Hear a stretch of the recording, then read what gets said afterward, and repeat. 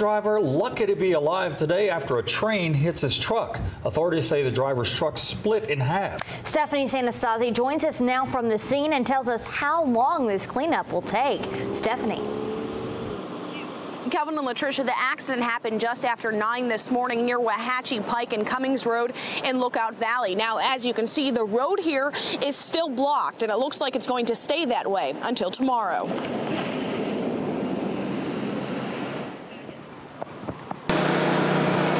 This truck totaled and split in two after the driver collided with a Norfolk Southern train.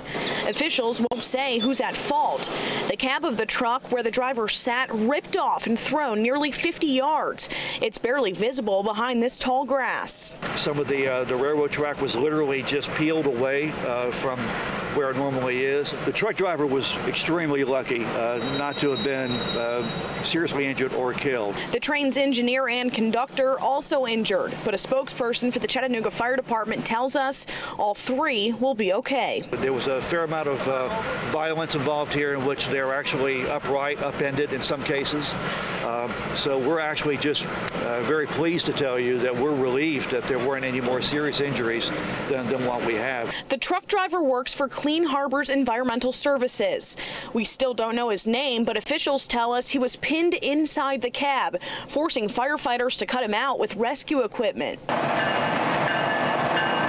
Clean Harbors Director of Operations Eric Montgomery offered only a brief statement about their driver. Great guy. Understand he's doing well, and that's all I can say at this time. He says their drivers usually haul hazardous waste for transportation and disposal. Officials say several thousand gallons of diesel fuel spilled onto the ground from ruptured fuel tanks on the train. We don't have any details on chemicals other than that they've already ruled out that there's anything that's particularly hazardous or threatening to the public.